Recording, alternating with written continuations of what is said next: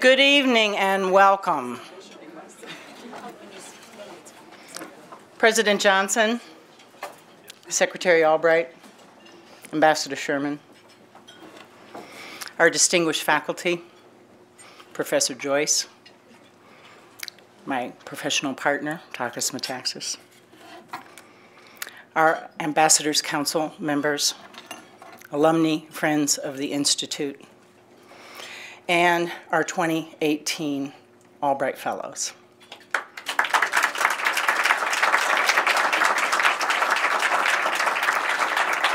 Three weeks ago, I charged the 2018 Albright Fellows using the words of Secretary Albright about how to approach this learning that they would be undergoing that laid ahead. In Secretary Albright's words, by definition, learning means exploring areas of life and opinions with which you are not already familiar. Instead of choosing to read or listen to only those people whose views you agree with or those views that make you comfortable, choose instead to study those who make you the most upset.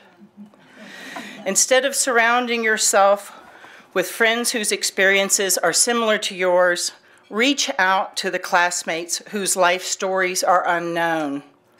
Instead of repeating over and over again the opinions you've expressed in the past, stop venting for 1 month. Ask yourself why you believe as you do. Submit your own conceptions of truth to the rigorous standards of critical thinking. Above all, I ask you to understand that there's an enormous difference between entering into an argument for the purpose of winning and engaging in research and discussion for the purpose of stretching your mind and giving free rein to your conscience. Over the course of these weeks, the 48 Albright Fellows representing 26 majors across the disciplines and 17 countries have taken that charge to heart. They have engaged our Wellesley faculty, the very stewards of their professions. They have engaged our alumni leaders in an exercise in learning to ask the right questions and learning to develop an appreciation for the complexity of beginning to address those questions. From Professor Stanley Chang of the Mathematics Department, we learned the vital role of math in predicting the course of hurricanes. From Professor Dick French, we learned the importance of studying hurricanes around the moons of Saturn in order to understand hurricanes in our own country. From Professor Doherty, we understood that the role of myth was to model a mode of discourse as a way of raising questions. And from Professor Catherine Moon, we were taken inside North Korea to go beyond the myths, the lies, and the misconceptions, and have a more nuanced view, and a view from experts from China, and a view from folks using open source technology to go deeper and really learn. From Ann Richard and from Ambassador Sherman's own daughter, Sarah Sherman Stokes, we spent time looking at the largely unaddressed needs of the world's millions of refugees. From Brendan Nyan of Dartmouth College, we learned that facts are not very important to what people think and don't often change minds once they've been made. And from Jonathan Zittrain, we learned about the challenges of artificial intelligence that can't be sorted through with law that he teaches at Harvard Law School. More importantly, throughout these weeks, we have discussed how to navigate the vital roles of truth and trust in today's global context. These are difficult times. Perhaps as powerful as anything, what the students have been made possible for them is the presence of exemplary leadership, of character, desperately needed, given to us at the beginning by Sally Yates, carried forward throughout this week through the generosity and straight-speaking teaching of Ambassador Sherman, and through the enormous, generous commitment and devotion of our Secretary of State to the Albright Fellows that now number 400, who are spanning around the world. Tonight, it is my great pleasure to welcome you. Each and every one of you in this room is who makes this institute possible. We depend on you to carry it forward, and it's my pleasure and my deep honor to introduce you to our faculty director, Professor Takis Metaxas.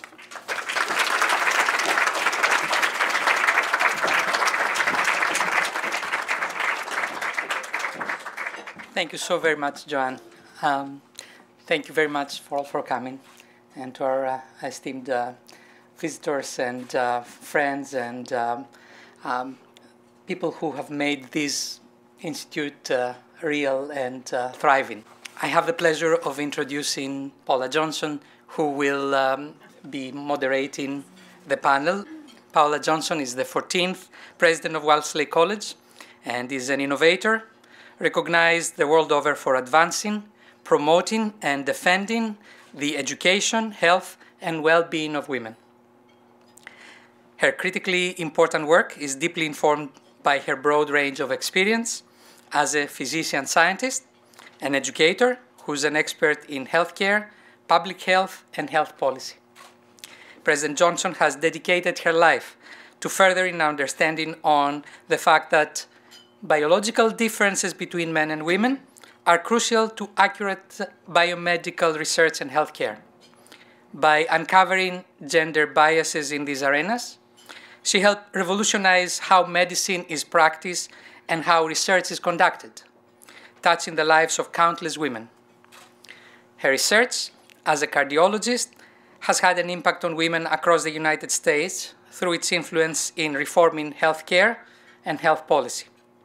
Her work's influence has also reached beyond the borders of the United States through the education of emerging leaders seeking to improve the health of women globally. In 2017, President Johnson was inducted into the American Academy of Arts and Sciences, which, as you know, is one of the highest honors in academia, recognizing major achievements in the natural sciences, social sciences, arts, and the humanities. President Johnson is also a member of the National Academy of Medicine, the nation's leading advisory board organization providing expertise on issues relating to biomedical science, medicine, and health. She has been recognized as a national leader in medicine by the National Library of Medicine and has received numerous awards for her contribution to science, to medicine, to public health. Most recently, she was awarded the Stephen Smith Medal for distinguished contributions in public health by the New York Academy of Medicine.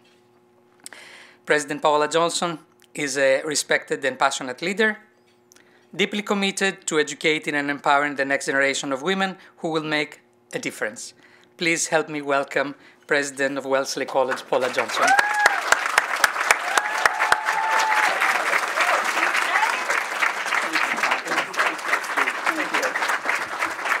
Thank you. Thank you, Takis. Thank you, Takis, for that really kind and very generous introduction.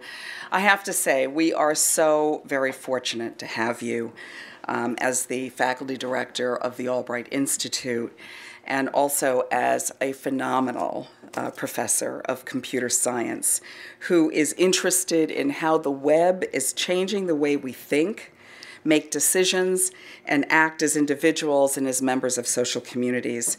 And you also, we all know, have a lot to say about fake news, and you bring so much to the college in this very important role. And I just want to say to both you and Joanne, obviously the Institute's director, thank you for your leadership of the Albright Institute, as well as for all you do, along with your outstanding staff, without whom none of this would happen. I just do want them to raise their hands because you are just really phenomenal.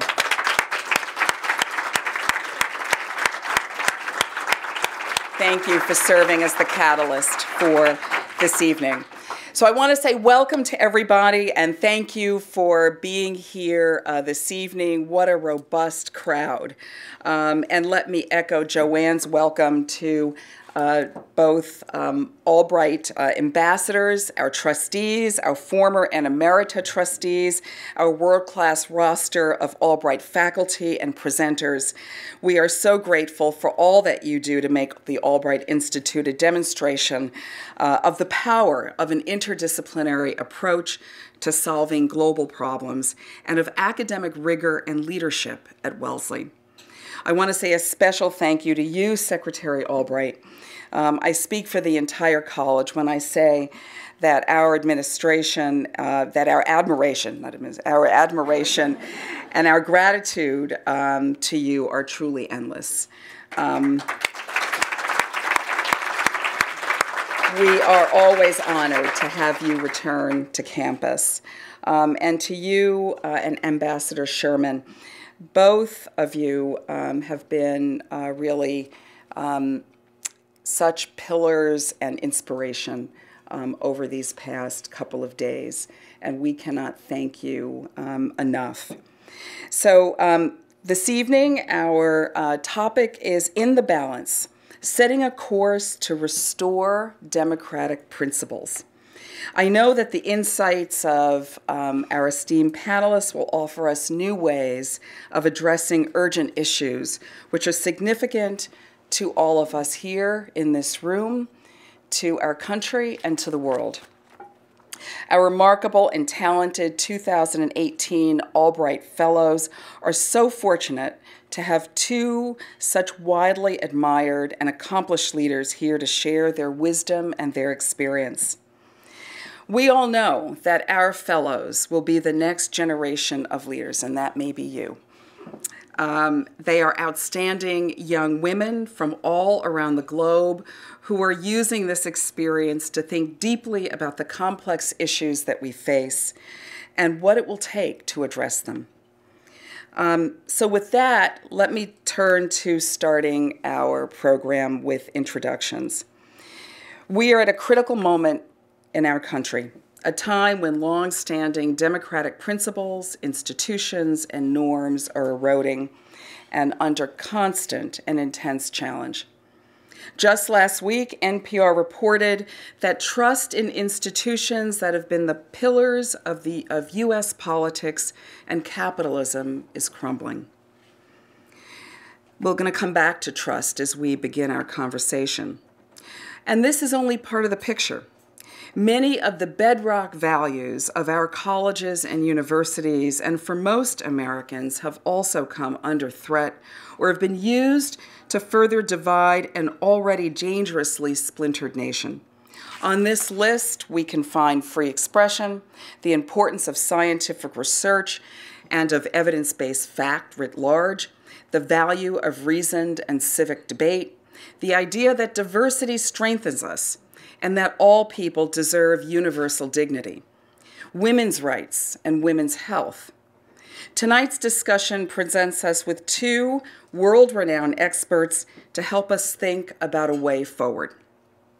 So it is an honor to introduce Ambassador Wendy Sherman and former Secretary of State Madeleine Albright. As both Ambassador Sherman and Secretary Albright tell it, and many of you heard about it this afternoon, their relationship has been founded on friendship, mutual respect, and shared values, supporting and learning from each other, over many, many years. Wendy Sherman is the former U.S. Undersecretary of State for Political Affairs, appointed by former Secretary of State Hillary Clinton. She is currently Senior Counselor at the Albright Stonebridge Group, Senior Fellow at Harvard's Belfer Center, and a member of the Council on Foreign Relations, as well as the Aspen Strategy Group. You'll most certainly have heard of Ambassador Sherman's leadership in international relations. She led the U.S. negotiating team that reached agreement, known commonly as the Iran nuclear deal, earning her the National Security Medal from President Barack Obama, among other honors. Prior to her service as Undersecretary of State, she was Vice Chair and founding partner of the Albright Stonebridge Group, Counselor of the Department of State under Secretary Albright, and Special Advisor to President Clinton and Policy Coordinator on North Korea. She was also the Assistant Secretary for Legislative Affairs under Secretary Warren Christopher. Early in her career, she managed Senator Barbara Mikulski's successful campaign for the U.S. Senate, served as her chief of staff, and also served as the director of Emily's List. When I was talking with Ambassador Sherman earlier, I think she would agree. She talks about having a rich and unexpected life. So welcome, Ambassador Sherman.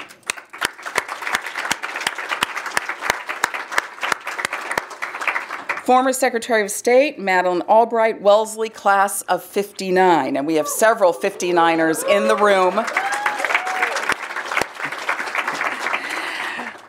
Secretary Albright is one of the leading figures of her generation. She was the first woman to become Secretary of State, the highest-ranking woman in the history of the U.S. government when confirmed in that role in 1997. Her distinguished service to this country has cemented her reputation as a visionary and path-breaking, bold, and principled leader. She is the recipient of the Presidential Medal of Freedom, the nation's highest civilian honor, presented by President Obama in 2012. Secretary Albright is globally renowned as an advocate for women, women's education, equality, and a beacon for leaders, in particular women leaders everywhere. We are so thrilled to call Secretary Albright our own, a dedicated Wellesley alumna whose legacy can be seen in the 9 years of Albright Fellows who are already changing the world in so many positive ways. Perhaps one of the most powerful tributes I can share is how often our students name her as their role model, and how time and time again they say that they hope to follow in her footsteps. Maybe not all aspire to become Secretary of State, but more importantly, they aspire to become generous and impactful leaders in society. Welcome, Madam Secretary.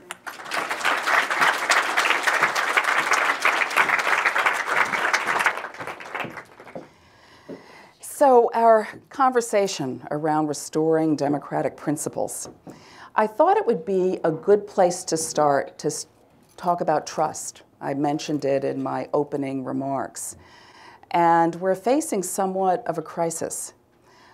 There's a new poll that was published last week, the 2018 Edelman Trust Barometer. And it looks like the United States is enduring the worst collapse of public trust ever recorded in the survey's 18-year history. This is led by a decline in trust in the government and in media. And I think it's in no surprise as we think about fake news, as we think about what's in the media regarding Russian government involvement in our elections, we think about what that does in terms of its cumulative effect. How do we respond to this crisis in truth, in trust? Well, I do think it is obviously a basic problem because democratic governments particularly depend on trust. Authoritarian government doesn't care whether it has the trust of the people, but the basis of democracy is the relationship between the people and their government. And I think we are witnessing a very basic problem, which is the breakdown of the social contract. Yeah. And if those people that have been involved in studying political philosophy is people gave up their individual rights in order to form a state and be protected by that state. And so there is a responsibility one to the other. And I think that there is a sense that neither side is fulfilling what it's supposed to be doing. The state is not giving the people what they think they need. And there are different approaches to this, whether it's building roads or having a good educational system or a health system. And then the people are supposed to be the ones that are informed about what is going on, and when they vote, they know what they're supposed to vote on. But that basic social contract is being threatened. And I mentioned this to the students earlier, but I will repeat it, which is that, and I stole this line from Silicon Valley, which is, and I told them they shouldn't plagiarize, I can, but they can't, is that people are talking to their governments on 21st century technology. The governments listen to them on 20th century technology and are providing 19th century responses. So there's no faith in the institutions because the institutions are not delivering. And our leadership is the symptom of this problem in terms of people being left out in some form or another and feeling that whatever governments there are not responding. What we see is that the lowest levels of government, whether they're city councils or local mayors, they still do have the trust of the people. And the higher you go, the less trust there is. And there definitely is no trust in what is going on in Washington. And what just happened in the last week, I think, really emphasizes that in terms of trying to follow who is right, who is lying, who is making deals that they shouldn't. And I think that in fact, undermined even more whatever trust there was. Yeah. I'm going to try to be slightly optimistic because you all are, the young people here are setting forth in the world. And yes, there are a lot of fractures, and in fact, I'm not a fan of Davos, but the Davos theme is about finding shared ground in a world of fractures, and there are urban-rural fractures, there are demographic fractures between young and old. In the emerging world, the majority of every population is under the age of 30. So there are fractures in terms of what's happening to our climate, fractures in terms of technology and its impact on people's lives. All of that is very real, and it is absolutely real that in this country there's a tremendous fracture of trust and a sense that if you're the folks who voted for Trump, you voted for Trump because you felt no one had your back, and you wanted someone who would be a strong leader, even if you thought maybe he wasn't up to the job, couldn't be any worse.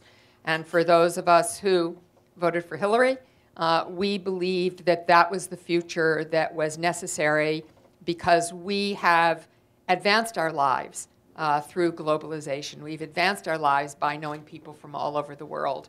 And we see positive out of that. So we have a big shift that has taken place, but we've been here before. And folks here have heard me talk about coming of age during the Vietnam War when our country was deeply, deeply divided. We were deeply divided during the civil rights movement, as we are in Black Lives Matter today, in feeling that African Americans in our country in the 60s were literally killed on a daily basis just to register to vote. That still happens today. So we were at a very horrific time, and we had a tremendous debate over Central America and what our role should be in Central America that split the House of Representatives during that time. We came through it a better country. We got civil rights laws. We got a women's movement that had force. And although we are at a totally depressing moment for me and for many of us in this room, we tend to break through. So the women's marches, even if they weren't as inclusive as we all had hoped they might be, are still extraordinary. The Me Too hashtag movement is amazing. What happened, and folks heard me talk about this quite passionately earlier today, that Nasser got 175 years and that 150 young women put statements forward about and spoke, had a voice. These are all the strengths of democracy, which are the voices of the people. And so my hope is that all of the young women in this room will follow all of the older ones of us in this room to be activists, to find a passion, to do, and we will come through this moment. Thank you. I do want to follow up on this notion of, because it is one of the paths forward in terms of thinking about activism and civic engagement. So I'd like to follow up a little bit. And Ambassador Sherman, you just talked about the fact that we've seen the two women's marches. We've seen an increased number in women running for office. We saw women voters, in particular African American women, really make Alabama happen in terms of the Senate. And the Me Too movement, which although focused originally, I think, on individuals, the thrust here is systems change and to create a society that's more civil and one with respect. But how do we really make sure that this momentum continues, that this is not a moment? Because there are movements. I mean, I think when you think about the civil rights movement, yes, that was a major transformational leap. In the 70s, the women's movement, transformational leap. But we've also seen times, I think of the wake of Anita Hill and other times when we've made movement, but we've kind of slipped back. What do we need to think about to make this a transformational moment? Well, I think we have to persist. You know, we watched both Elizabeth Warren and then Kamala Harris persist when they were told to basically shut up. And so I think it's going to take persistence. You're quite right about Anita Hill. We all thought it was a moment that would be transformational, and it did wake people up, but it was over way too fast. But it was a necessary precursor in some ways to what's happening now, because we understood we did not take that moment and move it forward. And I don't think that will happen in quite the same way. I've said to the young people here, nothing is linear. Nothing is step after step after step and you get there. There will be backsliding. There will be difficult moments.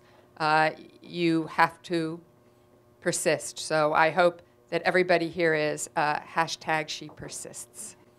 Well, I do think that we can't be discouraged. Yeah. I think that it has been the motto of this college and of women generally that we have to keep moving on this and be united. And I think the part that is really hard is to recognize the fact that we don't all believe exactly the same thing, but that there needs to be respect for each other as we move forward, because I think that I'm often asked if I'm an optimist or a pessimist. I'm an optimist who worries a lot. I love that. I worry that we don't understand that we have to keep moving forward, that this is not something that can be solved very quickly.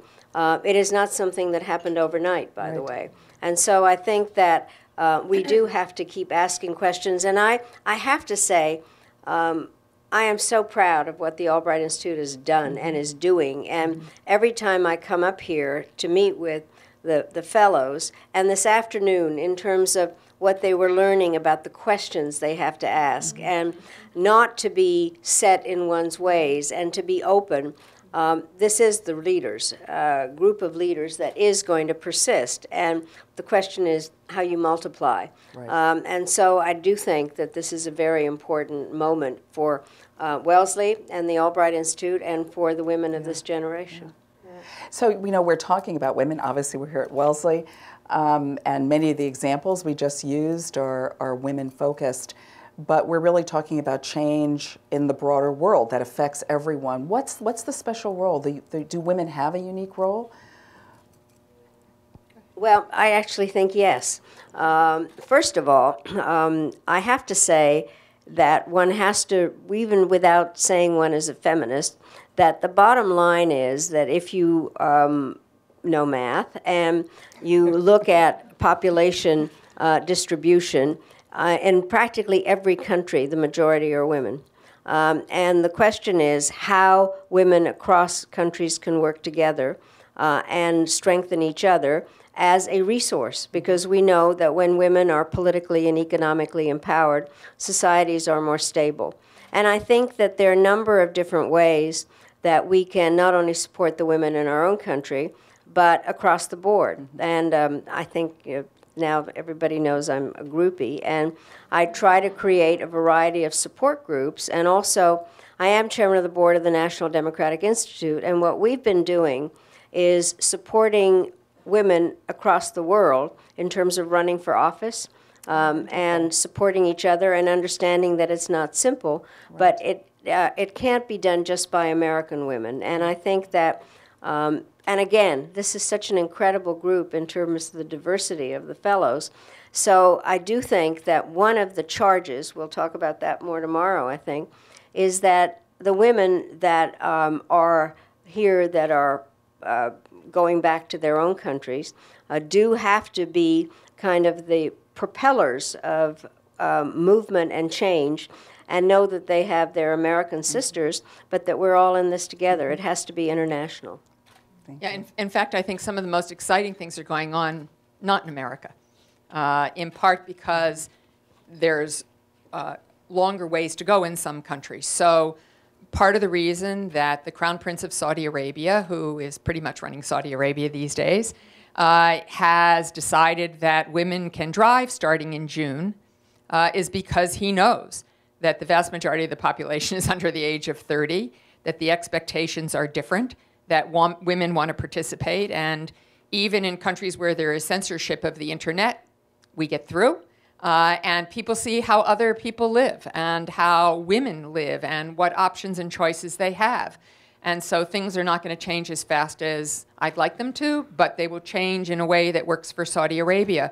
I was in India last week, as the fellows know, and I give the Raisina Dialogue, which is India's version of Davos, they like to think, was on a couple of panels, one on nuclear weapons and the other was on policy, politics, and gender, with women from across the world. I give the Raisina Dialogue credit because, one, they made sure women were on every panel, which you rarely see at conferences. This was a plenary session, not a sub-session.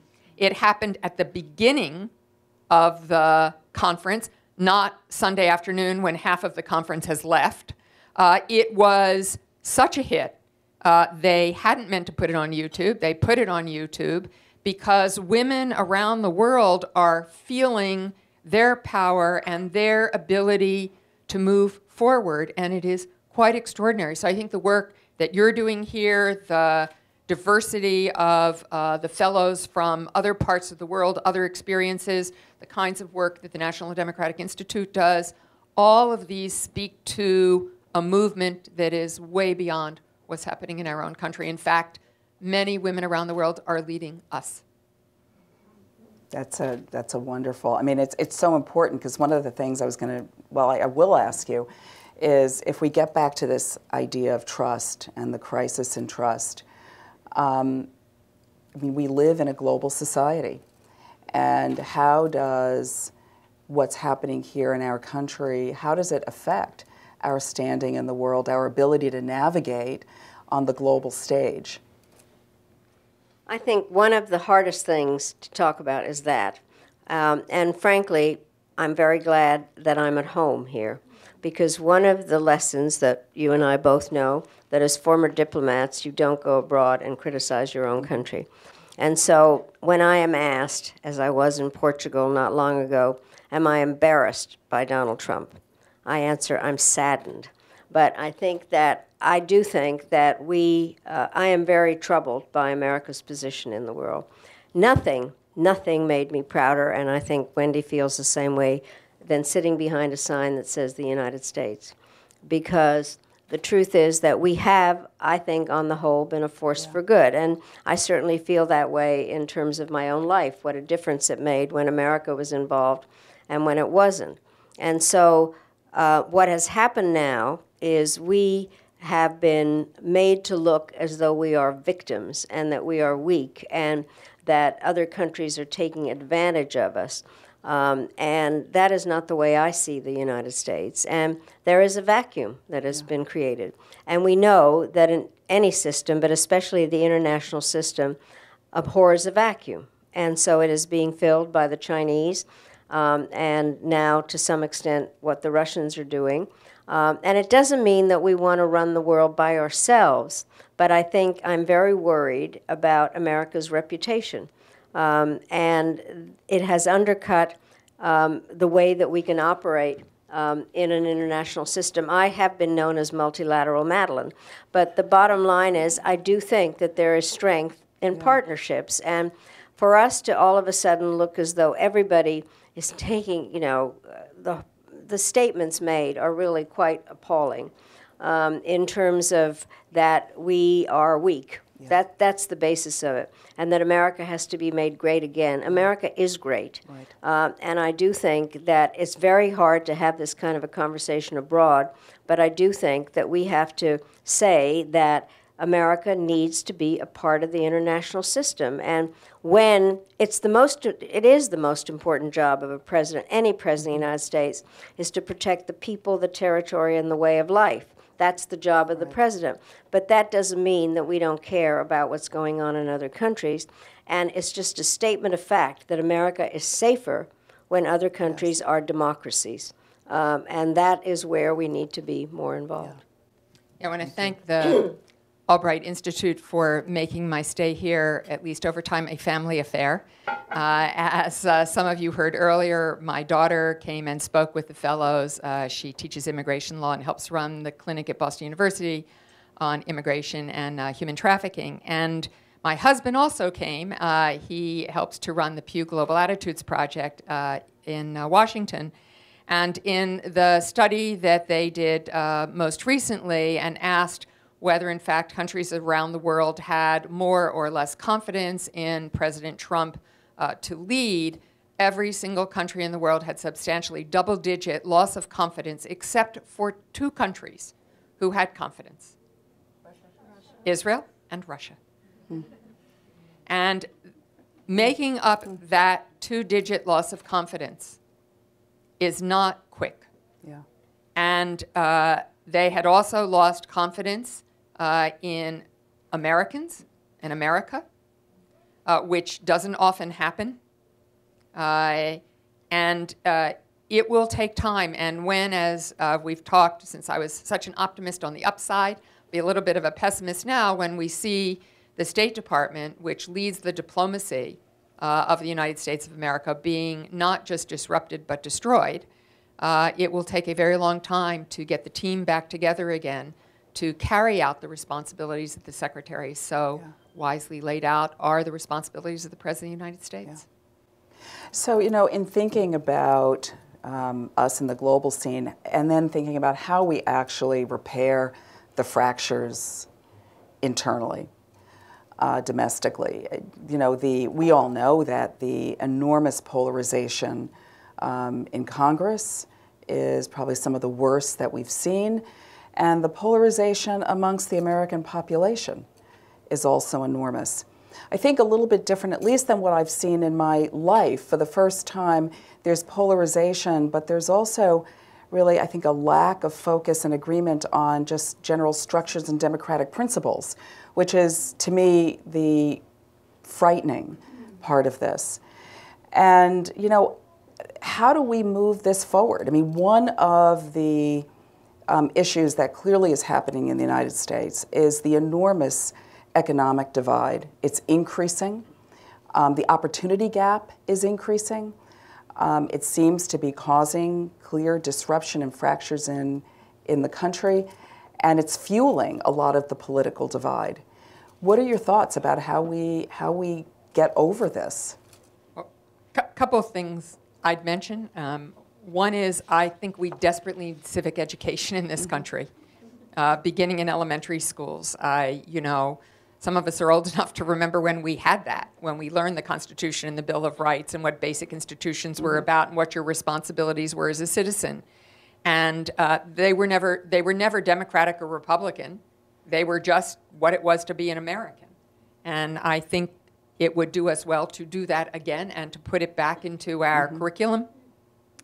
Similarly, although there are many women here who are from all over the country and all over the world, I've said to a number of college and university presidents that just as you send students abroad, send students for a week to the middle of the country.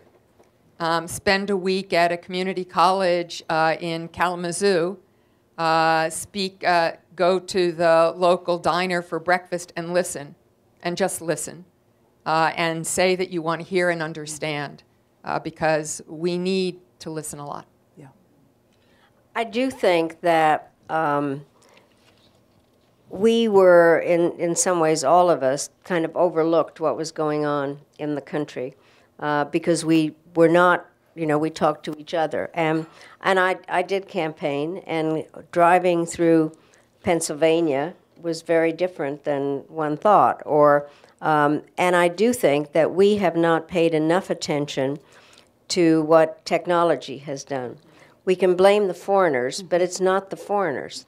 And I think the bottom line is that we need to understand better the effect of technology, which is only beginning in terms of what artificial intelligence is going to do, and whether people are being trained in the right way. So, for instance, now you've heard, I love to talk about my time with Ed Muskie, and I was basically your basic international relations person, so I believed in free trade. And he was chairman of the Shoe Caucus. And because I was his chief legislative assistant, I became the empress of the Shoe Caucus. And the only thing I knew about shoes was that I wore them. And he sent me up to Maine to the Dexter Shoe Company, where I met with people that had worked in that shoe company forever and didn't know what else to do. But the anomaly was that at the same time, there was a Kmart there, and the people went there to buy cheaper goods. And the question is whether people are workers or consumers. They are both. But I think that we need to understand the identity crisis that people are going through, that they don't have the jobs that they thought they would have forever, and that we are a divided country. The problem happens when there are demagogic leaders who take advantage of the division and make it worse. What we need are leaders that can make us come together and do exactly as Wendy was saying in terms of talking about the values of democracy and civic education. And what is really a problem is demagoguery. A lot to think about in terms of really how we evolve our educational system, which I think civics is not even probably taught in most elementary schools or in most high schools. You mentioned technology. I'd like to touch on that briefly. Obviously, we have Professor Metaxas here, and the communication technologies have just been so rapidly evolving. I think we don't even know frequently what we are actually experiencing in terms of that rapid evolution because we are so immersed in it. And I'm going to give you a quote by Professor Metaxas. He states, "We swim in them as if fish in water." We swim in the technology. They influence what we believe, who we trust, what we do, and frequently the information is wrong. And this same Edelman poll showed that 63% of the U.S. population finds it difficult to distinguish between what is fact or fiction. And that's something that we truly have to think about if we are making decisions. How is this technology revolution affecting our democracy, both for today and for the future? I think the hardest part, I hate to say this, but given what's going on, it's very hard to figure out whether there is something such as absolute truth, because there are so many opinions about things. And I think it means that you do what a wise student does, is try to look up different sources of information and make some judgments and compile them. But most people don't have time to do that.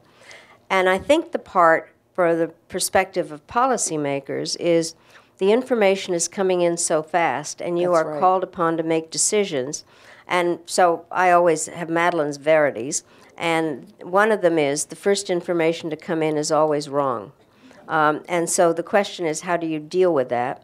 But it is a genuine problem. And I have to say that if I were woken up in the middle of the night and asked exactly about what was happening in not just the United States, but some country that I've even followed, like Tunisia, for instance, did X happen?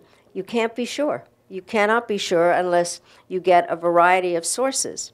And most people don't have the capability or the energy to do it. Plus, I think what is really awful is the kind of hyperism, if there is such a word, of news. Not everything is breaking news. And it is really impossible to follow the breaking news and the thing that's running at the bottom, and some reporter screaming at another reporter, by the way, and trying to, I mean, it's hard to absorb, and it gives you a headache, and the bottom line is, so you either turn it off, or you try to listen to some other channel that also has breaking news, and it is very hard. And I read 5 newspapers every day, and it still is very hard to kind of compile what is the truth.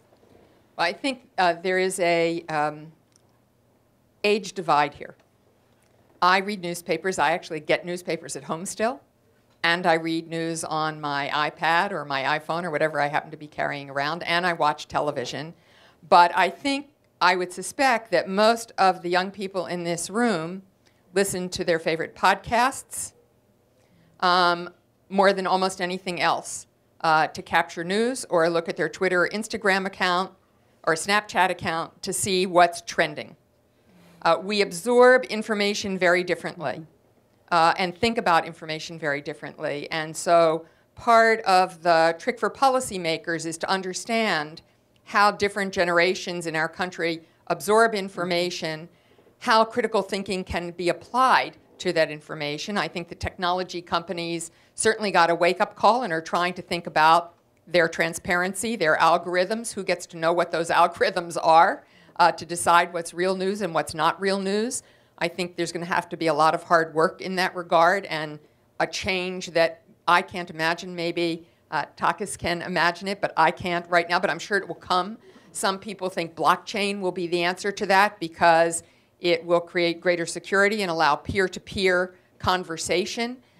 What I don't hope we lose in the technology changes is the upside of technology, which again goes to emerging economies where banking is done on your cell phone, where, you know, having just been in India, where everything is digitized, because how can you deal with 1 billion plus people, more than half of which live in rural communities and will live that way for the next 20 years, unless you use technology to create progress. So there is huge upside here, but there's also a tremendous difference in how we use technology depending on our age, and we all need to discern that and help people get educated to use critical thinking for the way they absorb that information. And I think then that's a perfect transition. My last question is really going to be about the role of higher education. Because we talk about critical thinking, and here we are in a liberal arts environment. It is what we hope to achieve, and I think what we are achieving in terms of our young people. And thinking about the role of higher education in our country moving forward in restoring democratic principles. Interestingly, as we lose trust in institutions, one area where it looks like trust is increasing is actually in academics. Maybe not our academic institutions, given some of the recent goings-on, but in academics. And I think that brings a question to me. Does that really, is that a call to our faculty? Is that a call to our faculty to share their scholarship, share their knowledge, where appropriate, with the American public as a way to, and once again, it's when you say expert, it's the experts who are speaking fact as we know it. Is that really a call for our faculty to be much more outward facing? It hasn't been, it's been the case for certain faculty who've always had that view, but it's not been, I think, the way we've run our institutions. Well, I do think that especially Wellesley has the capability of being a convener of people in the community, because the largest community, because I think that partially, well, the students here know what they're getting, but I also do think that there are not a lot of people that have the opportunity to be a part of a intellectual or academic community and be participants in it. And so I do think it's a way to broaden aspects. I do think the other part that is absolutely essential, and I insist that my students do this, that they, we have to make our students argue with their professors, and really question everything. It makes a better professor, Yeah. but it also, whenever I have my students write papers, I want them to write what is wrong with what they are suggesting. I think it's very important to understand what the contradiction is, what the issues are. But I do think using an academic institution for community work, especially in terms of civic education, in a number of different ways.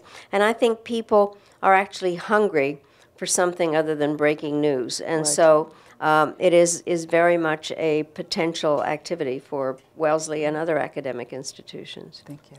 I think what I've heard from so many of the young women here in the 3 days I've been here is how happy they are to have discussion here at Wellesley. That classrooms are not just didactic performances, but they're discussions, they're thinking. I know that in the Albright Institute, people have tremendously appreciated the teamwork, difficult as that may have been at times, bringing interdisciplinary ideas together in one place. I guess the one caution I would say, I think Wellesley should be outward-facing, but Wellesley is an elite institution. Not everybody gets to come here.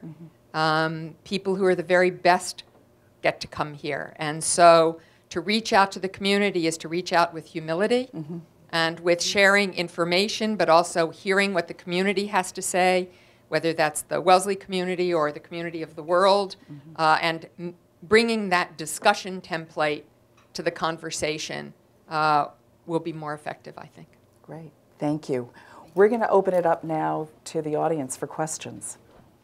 Maybe while people are getting their act together, let me just say that I cannot thank you, President Johnson, and Joanne and Takas, and everybody that's been a part of this. It is hard to believe how successful the Albright Institute is. It was something that Winnie and Susan and Betty and I talked about, and it's amazing. I really do think that I am so proud of everything that has been done, and the 400 plus. I wish we could think of some other term than fellows, but I do think that we are a network now, and it is thanks to the support that the college has given our group of ambassadors that are very much ambassadors, are the people that go out and talk about something that they believe in order to get a larger support system for it. And I just think that it's been tremendous. And we are about to celebrate our 10th anniversary. And who knew that this was going to be such an incredible success. And your personal support for this is making an incredible difference. Well, thank so you. I'm very, very grateful to you. Thank you for giving us the opportunity. Thank you. All right, I'm now filibustered, so... And it may be that people have comments on the questions that the president raised rather than questions which would mean we'd have a discussion. That'd be fine by me. I guess I'll be brave and start off the questioning. So something that I've been really interested in, as we've talked about trust and building trust in this community and just building trust among ourselves, I've been wondering, is there a difference between trust and credibility? And how do we build trust? Like, it's easy to build trust when you're talking to someone one-on-one and you're building a relationship, you're sharing stories, sharing experiences. But how do you build trust between yourself and a community? How do you lead a community and really, I guess, know that you're acting in goodwill, or make sure that you're always being held accountable and acting in goodwill? And how do you keep that going? How do you make sure that you're held accountable? Well, I really do think that is the essence of democracy. It is a constant conversation between the rulers and the ruled, or the people and their governments. And I think that it's an interesting issue in terms of trust versus credibility. You actually have to deliver what you've promised. And it may not look exactly the way that you promised, but it's very important to keep that dialogue going. I think that's part of it. And the truth is that in autocratic regimes, you have a one-way, not a conversation, but a one-way yelling that is supposed to persuade people that whatever you're doing is in their good. And that's where the demagoguery comes in. But I think it's an interesting question between trust and credibility. And credibility is required, you have to deliver in order to have that. The one thing I'd add, since I certainly agree with all of that, is if you're working in a community, if you can begin to listen and start with building mutual respect, you can take a step forward. You all have heard me said, I did not trust the Iranians. They did not trust me. I do not trust them today. They do not trust me today. But we did achieve mutual respect for each other's interests, even when we disagreed, mutual respect for each other's desire to try to find a way forward. And that gave us enough space to see if we could forge an agreement. So I would say sometimes the first step is to establish respect, and that does come from conversation, and that does come from listening. Thank you so much. Thank you. Hi, my name is Grace. I'm a political science major and a junior and a fellow here at the Albright Institute. Thank you, both of you, for being here. This is a question that, for both of you, but also for President Johnson, if you want to come in on this one. We talked a lot about the divides within our home communities, both men and women. But what is the biggest divide that you think we face just as women, as a community? What's the biggest divide within us? Among women? Among women. Well, I think that we can't expect that we will all agree on things. And I think a lot of the divide has to still do, and I hate to say this, between how some women see our roles and other women see our roles. And I think that our problem is that we're very judgmental about each other. And so I think that I think it would be boring if we were all the same. I really do think that. But I do think that the divide continues to be in terms of what are we supposed to be doing, and how do we spend our time, and do we, because you were talking about guilt, I think every woman's middle name is guilt, because you are made to feel that you're not in the right place at the right time. And some of it is guilt created by other women. And so, because I think we have a different view of what we should be doing. And so that I see. And you certainly see it in generations. So, You know, I agree with the Secretary. You know, if I look at just what's happened recently and some of the issues that happened in last year's March around some of the divisions, I think it comes down to some of the big issues that we see in our country, which are economic divides, racial divides, and every other divide that are, in fact, dividing women. What I'm beginning to see, though, on the hopeful note, is much more of a recognition of the commonality of experience. I think the Me Too movement has brought to light this sense of what women across the board have experienced. I'm not saying this is a positive thing, obviously, but the positive piece is the bringing together the commonality and recognizing the common humanity of what we share.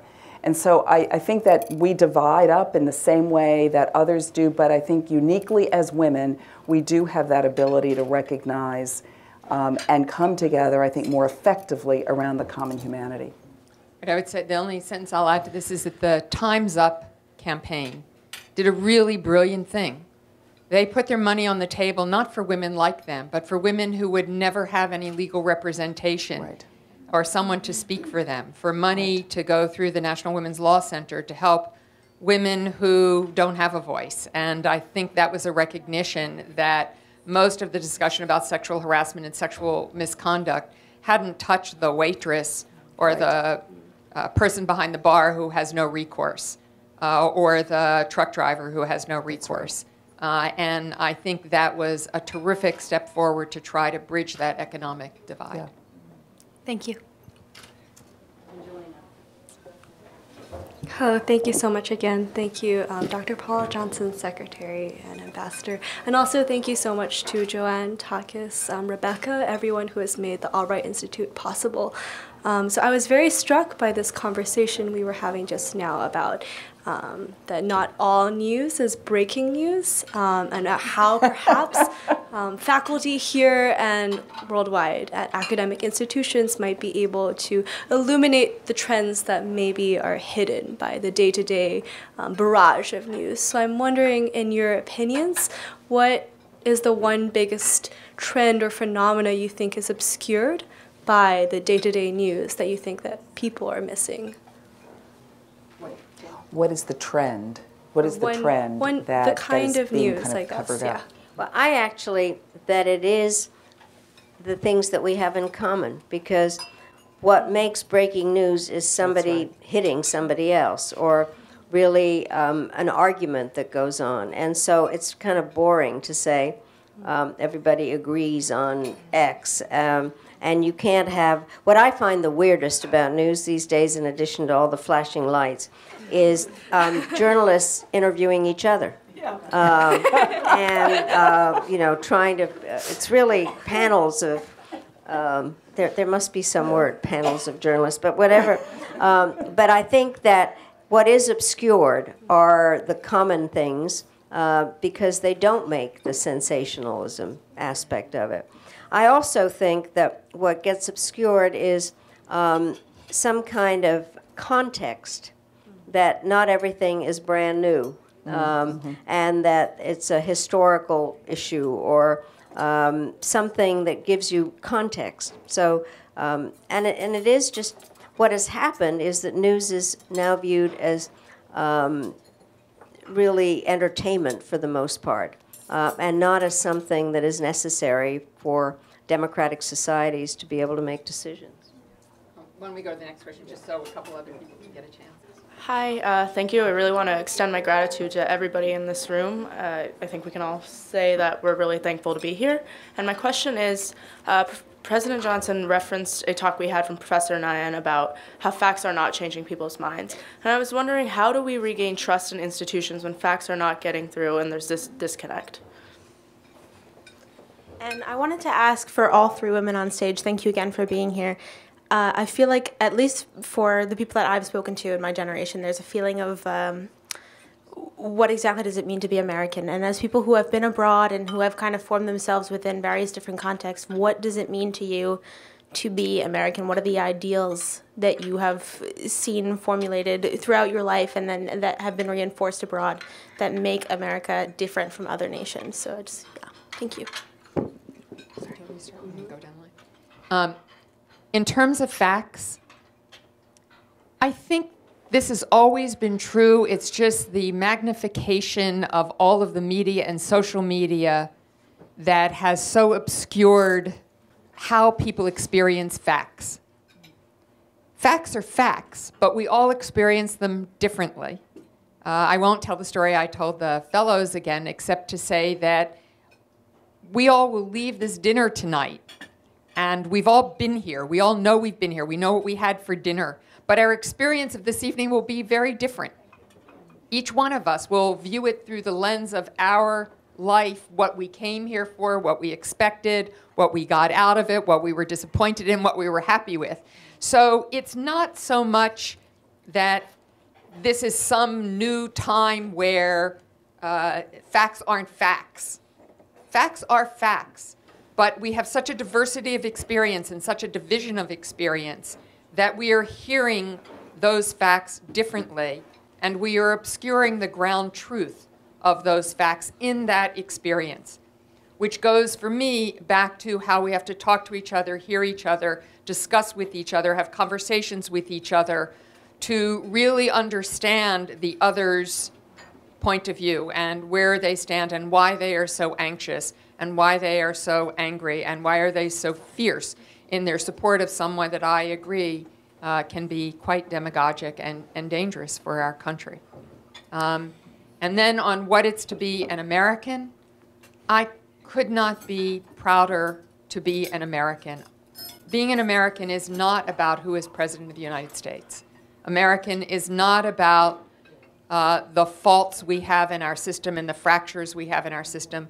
America is about hope and values and opportunity and freedom and a hope that everyone has a gateway to opportunity, not necessarily a guarantee to success, but a gateway to opportunity and freedom, and I couldn't be prouder. It has been impressed upon me that if you are live streaming, it is rude not to ask at least one question from someone who used Twitter to ask a question. So I will ask the concluding question. I'm sorry, would you? Go ahead. Okay. This question is from Lisa Brucken.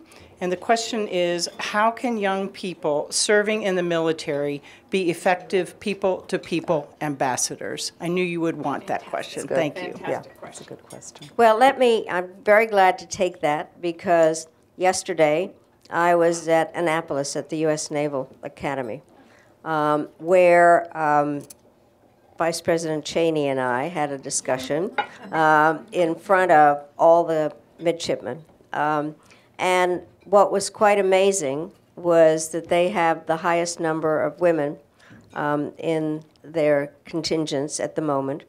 And they are studying all the normal things in terms of being on ships, but they also are learning a lot of foreign policy, a lot of issues, and they will represent America abroad.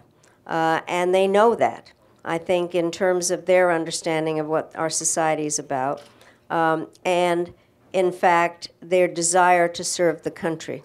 And I think that that's what I think should make us proud Americans, because people do want to preserve the defense of this country and to be able to represent us abroad. And I do think the new contingents of military really are patriotic and want to be able to do their jobs and to show the best of America, which is that we want to help other people in other countries, that is where America is its strongest, when we are acting in a way.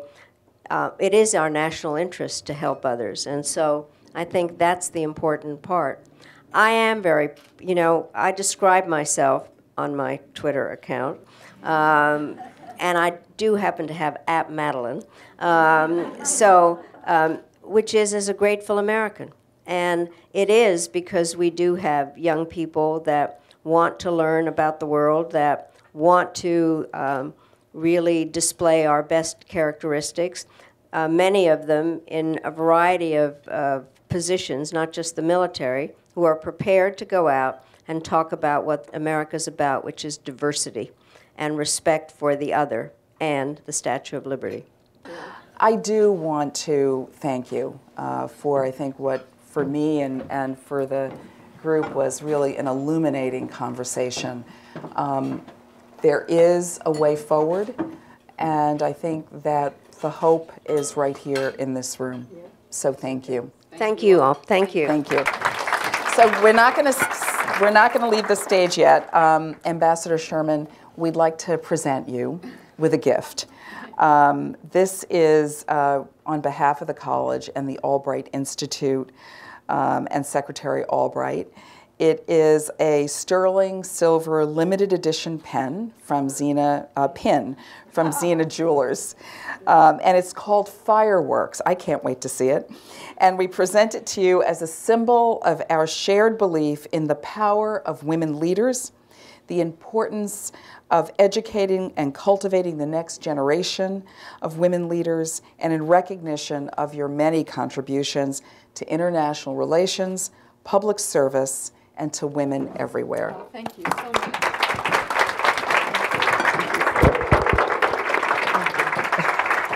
Thank you. I want to thank everybody for having me here the last 3 days, particularly the secretary.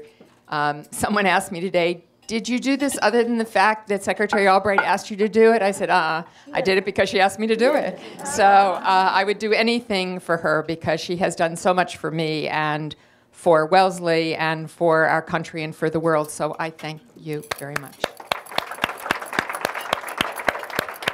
But besides wishing every single one of you young women a rich and unexpected life, yes. Thank you very much for being so direct, being so forthcoming, and being so willing to share your stories with me. Thank you. Thank you for a wonderful And let me add one more thing. I have to say that the topics we're discussing had the potential of being very pessimistic, and I appreciate the fact that actually they came very optimistic at the end.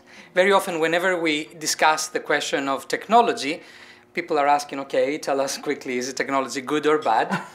And as a computer scientist, it's an easy answer to give. The answer is yes. It is an or question, which is true, whether one or the other side is true or both are true. So the answer is yes. The real question is, how do you use technology, as Ambassador Sherman said, to create progress? And I have to say that a couple of quotes came to my mind, knowing Secretary Albright. And I will apologize, I will paraphrase a little bit. I will say that there is a special place in hell for women and men who do not persist. So we will persist. Thank you very much.